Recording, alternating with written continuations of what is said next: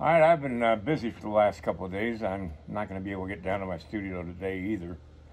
But I thought I'd show you my first video ever on YouTube. It was back in June 4th, I think it was, of 2008.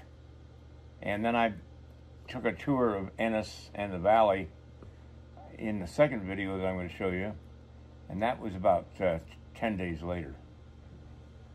Those are the first two videos I ever made. I used to edit my videos online. I can't remember the name of the program, but I'm going to put these two videos together for you so you can see what my first two videos were like.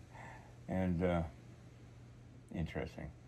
The first video was shot by a gentleman who wanted to film me at the gallery there in Tahoe City, California, at the James Herald Gallery. I was making an appearance there. And Mr. Willis set up a camera and videoed me while I was working on a couple of plays, and asked me questions about myself, and I answered him. And so that's the first video. I didn't actually shoot that video, but that's the first video I ever put up on this channel. All right, let's enjoy seeing me. God, 8, that's 12, 13 years ago. Wow. Anyway, let's proceed to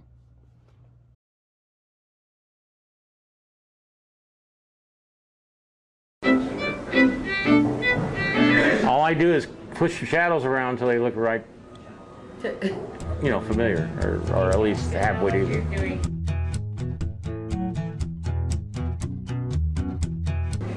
I mean, that's all a sculpture is a collection of shadows.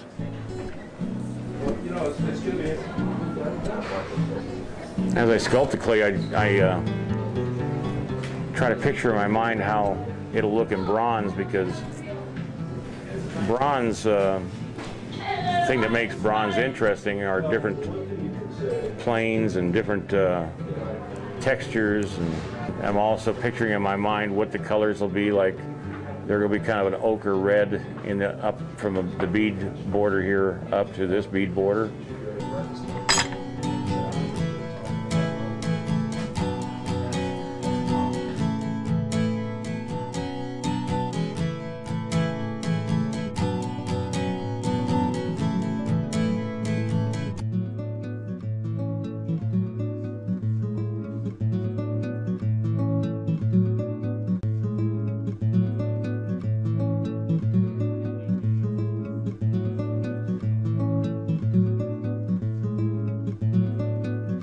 The piece is called Elk Woman, and the only reason I gave her that name is because of all the elk teeth on her dress and on the belt.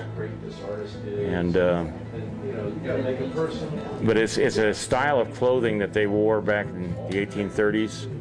You'll see stuff like this in paintings by Catlin, and although Catlin was not a archaeologist or a anthropologist, he still recorded what he saw, somewhat.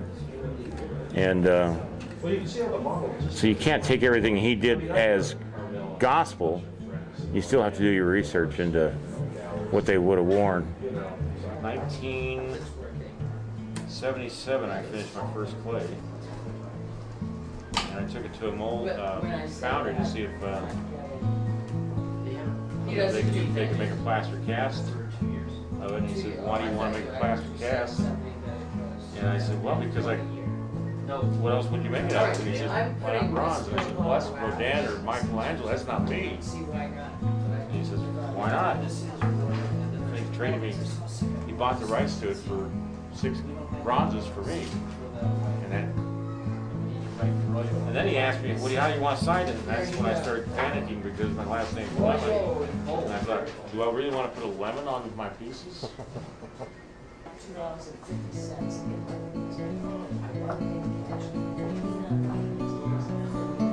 just doing a double check of the proportions.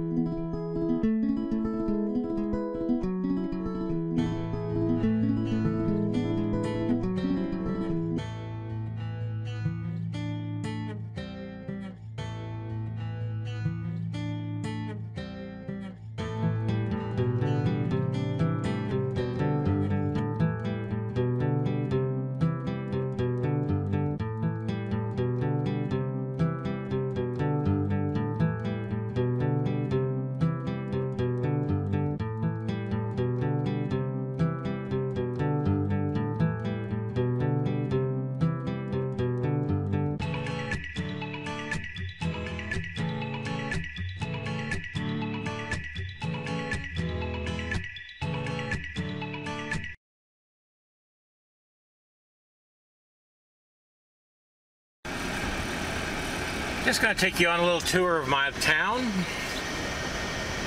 Ennis, Montana. I'm going to tell you a little history about Ennis. It was founded in the 1860s by a gentleman who started out by bringing supplies out from the east to the miners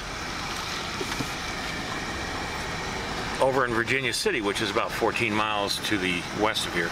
I'm looking east right now, going out of town. I'm going to show you where Ennis actually started.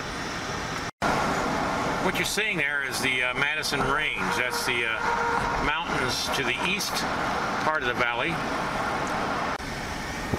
Ennis, Montana, and the Madison Valley is mostly farmland or ranch land. It's where they raise cattle and horses. We don't actually raise crops here except for hay and barley. This is coming into Jeffers. Now Jeffers was established as the first settlement in this valley, and they wouldn't allow bars in Jeffers. So to get by that ruling, they built bars where Ennis is now. And so that's how Ennis got started. Now you can see Jeffers is just a few homes, are a few homes, I should say, and not much else, because it never took off. And one reason is because they didn't allow bars.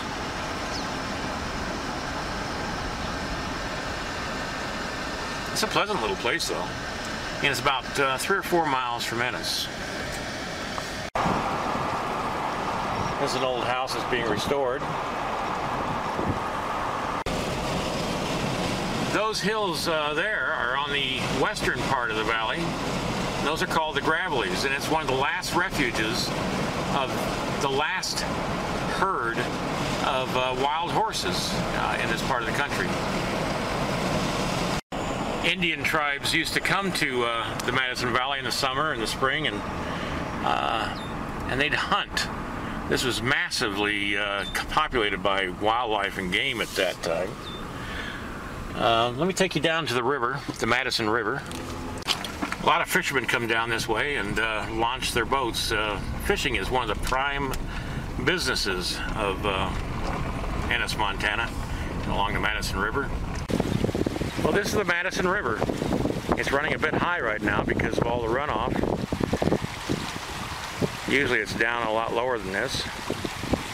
That's the Madison Range. I'm looking sort of southeast right now.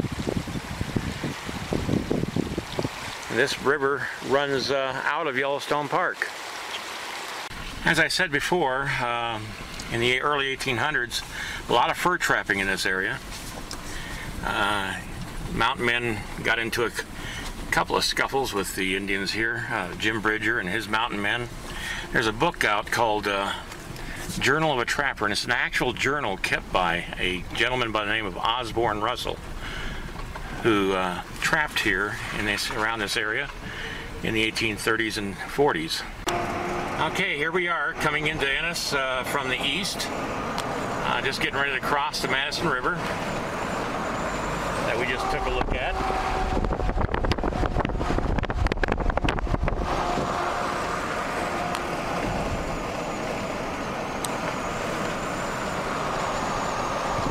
And this is a friend of mine's little business here. It's called the Rusty Cowboy. You can actually find it on the web by just putting in Rusty Cowboy in Google. And this is my town, Ennis, Montana. If you speed through, you'd miss it in an eye blink.